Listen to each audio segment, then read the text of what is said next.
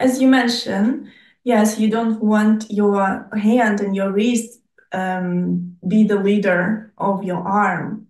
Just like in the past, in a century ago, people realized that playing just with fingers was the smallest part of your arm and put all the pressure on that and let the fingers, lead the way is not the correct approach. Yeah, can harm your hand.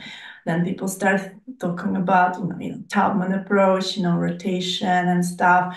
It's all one thing, one unit played from your hand.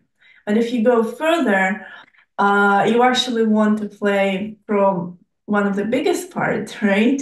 You want the biggest part of your arm to lead the smallest part. So you always need to be aware of your shoulder and upper arm and elbow, what they're doing first. And actually, at the end, when you play on stage, it's actually the main focus and the main awareness you should keep, because actually that's the part that gets the most tense because of the stress and anxiety and fear. We really freeze here. Um, so yes, it's correct. Elbow leads the way, but another problem that we have that leads to tension in the wrist and hand is to keep it in a stretched position. So with elbow, we're able to actually close our hand and not to keep it in a stretched position. But this related a little bit more to the next topic when we're going to discuss about identifying positions and finding the right position notes where what we achieve with that. Our wrist is in a closed position, ideally 1, 2, 3, 4, 5 notes, not bigger than 6, and it's in the right alignment.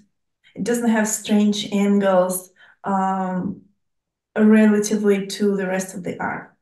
This is the purpose of elbow, to make to make the life of our wrist and hand a little bit easier. And technically, yes, it also helps to navigate the jumps.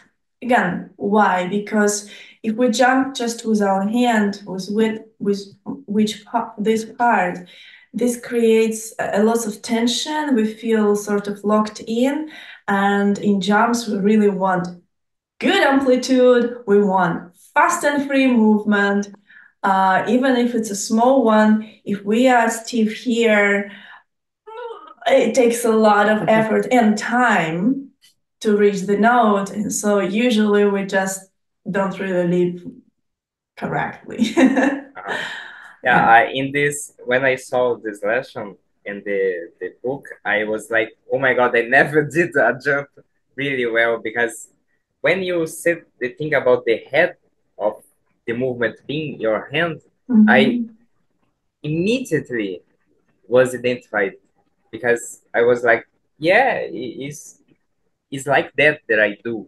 Like my hand is moving and my elbow. And then I started to doing like that when I am sitting in the Chicken piano. dance, chicken dance, chicken And dance. I was like, oh, it's so tense. And I'm not even playing. I'm just sitting in front of the piano.